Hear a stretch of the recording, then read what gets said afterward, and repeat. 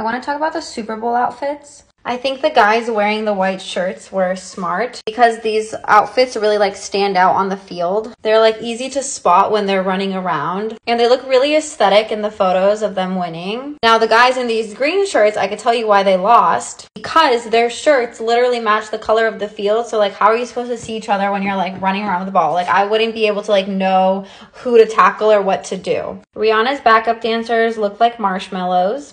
I would love to be one of them or eat one of them. Not sure which. Rihanna promoted her makeup brand Fenty and it like got them 800% more views and like clicks. So I get it. I would do it too. She's a businesswoman. I understand. So if anyone needs another fashion football analysis, I pretty much can figure out which team is going to win. So go Rihanna. I guess Fenty won because it made so much more money.